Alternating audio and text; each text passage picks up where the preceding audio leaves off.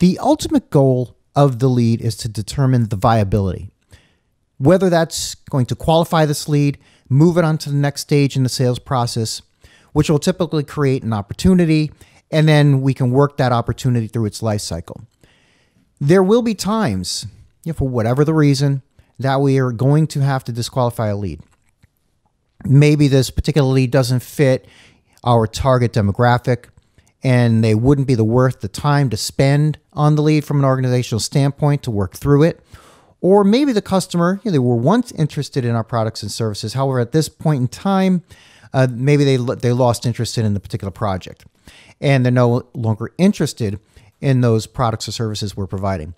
The first thing we can do is we can actually disqualify the lead on the lead itself. And there is actually a disqualify option. And what we're going to do is, currently I'm in my leads section here, my open leads, and we're going to navigate into the Robin Counts lead, the interested in our products lead that we were in for a previous session. And like I mentioned, there's a disqualify option here. And if you look up top in this toolbar here, there's the disqualify. And when I click on that, we can see the various options.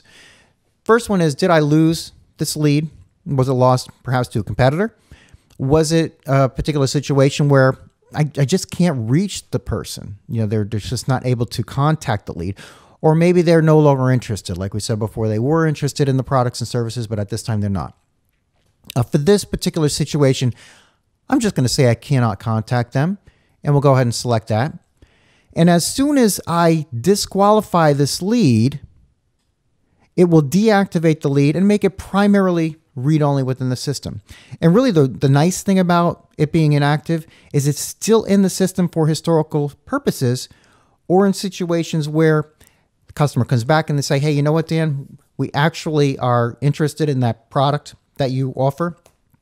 Let's go ahead and start working on this together. And in that particular case, I could reactivate it. Okay. So what I'm going to do here is, let's go back. I'm going to click on leads, and we'll just confirm. We're in my open leads, and you can see that the lead for Robin is no longer there. So if it were a situation where I wanted to actually open that, I would navigate to a different view, which would show me the closed leads. And there's the closed leads views, and we'll go ahead and select that. And what I should be able to do is locate that Robin Counts lead, and here it is, Robin, interested in our products, and I can click on that and bring that lead into view.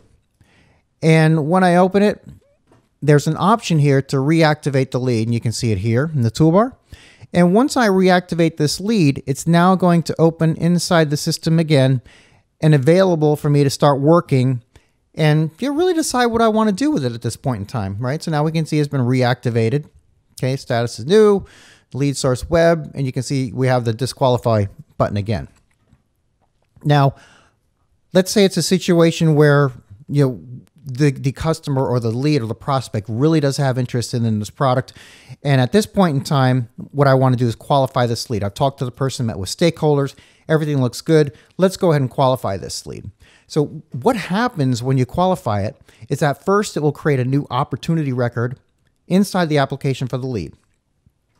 So let's go ahead and qualify this. We'll click the qualify button.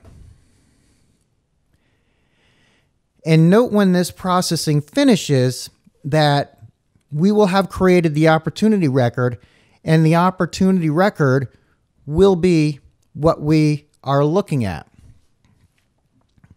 Okay, so now we're actually looking at an opportunity record. You can see it up here. We're in an opportunity.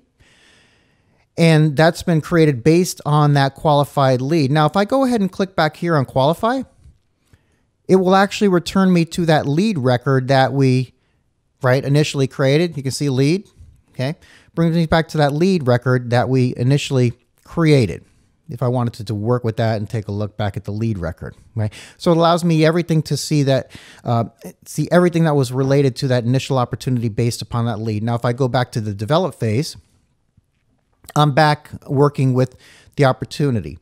The other thing that happened is because Robin was a new customer that did not have an account or a contact record inside the application, the tool also went and created a new account for Robin's company.